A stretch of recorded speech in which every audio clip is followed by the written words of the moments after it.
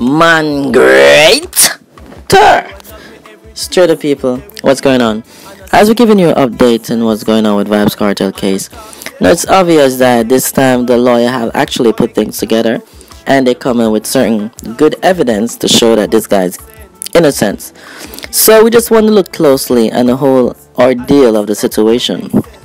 Now, what am I thinking about is that once Vybz Kartel is free, that means Sean Storm would also be free and the other accuser.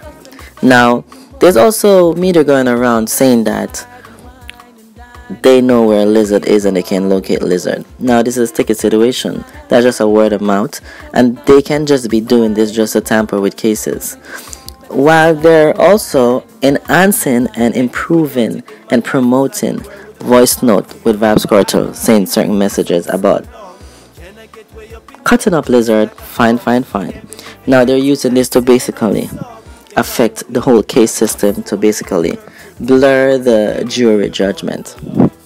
But as we look about this, the case is in a good standing. They basically put together a team. It seems that everyone has been well paid.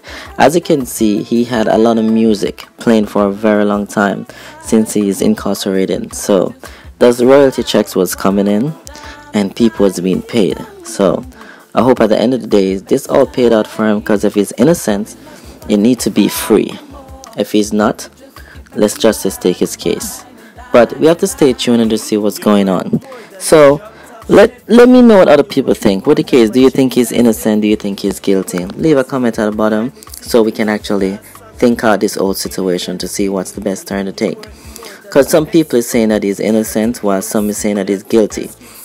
Now, we won't ever want to judge the case not only by just being a fan. Be justice, because that's what we're looking for. So don't think about you like a man's song, because his song doesn't portray who him is.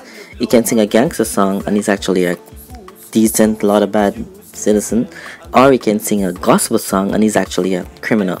So the song doesn't actually have to do with who the person is. So everyone needs to have a clear, open mind, look at evidence, pay close attention to the case, and then create a judgment from there.